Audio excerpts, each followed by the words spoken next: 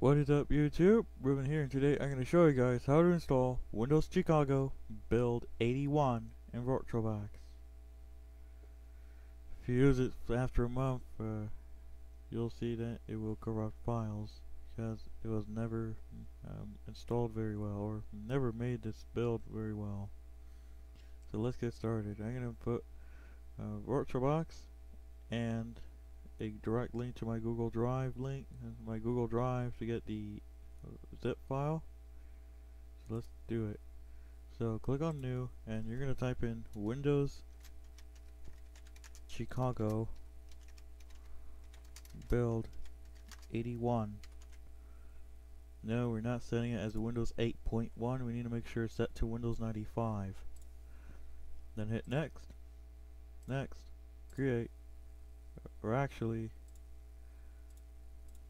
make sure you click on use an existing virtual hard disk file, and you're going to look for the Windows Chicago hard drive, then hit open and then hit create.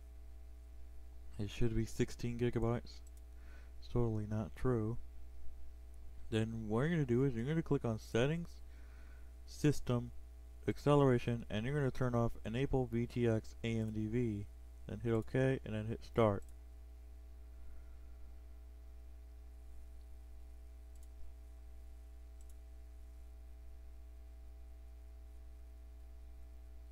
It was released in January 1994 and it's a preliminary release.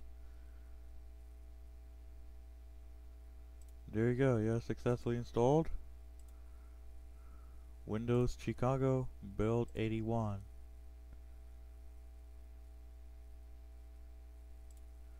If I go to control panel, now the system is right here. It should say Microsoft Chicago 4.0 Build 81.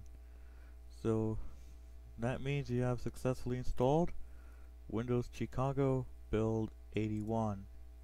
So thank you guys for watching. Please be sure to hit the subscribe button and also the bell icon when I upload new videos or make a live stream.